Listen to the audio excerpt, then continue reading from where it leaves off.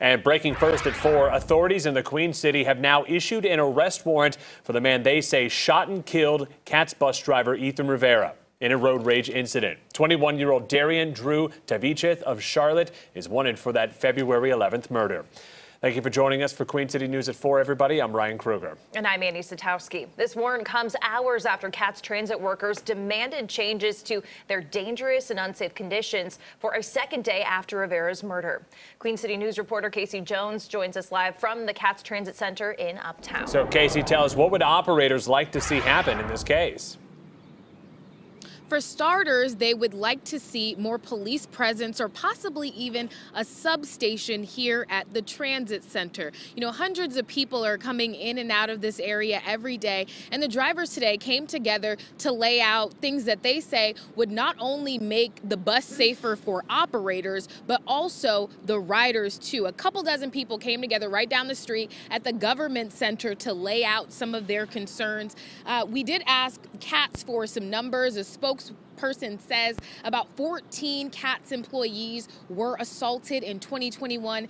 That is up from 2020 when there were 11 employees assaulted. But there's a discrepancy here because drivers say that they are physically or verbally assaulted every day while doing their job. And they say they can no longer stay silent after their colleague was shot and killed on the job. Now, this is the second time drivers have come together to speak about those safety procedures and protocols since Ethan Rivera was killed. Here are their requests: more security on the buses and at the transit center, bulletproof partitions around the driver area, working phones on all buses. Workers say the majority of riders are not problems, but there are some bad apples that often go unchecked. But there's that one or that two, and the band and the mentally ill and the sick and the homeless that we were never meant to deal with. And so just having police presence right now changes the whole game. And so that's all I want to say. We are not on strike. We are just terrified, and we want to serve you. We want to continue to serve you.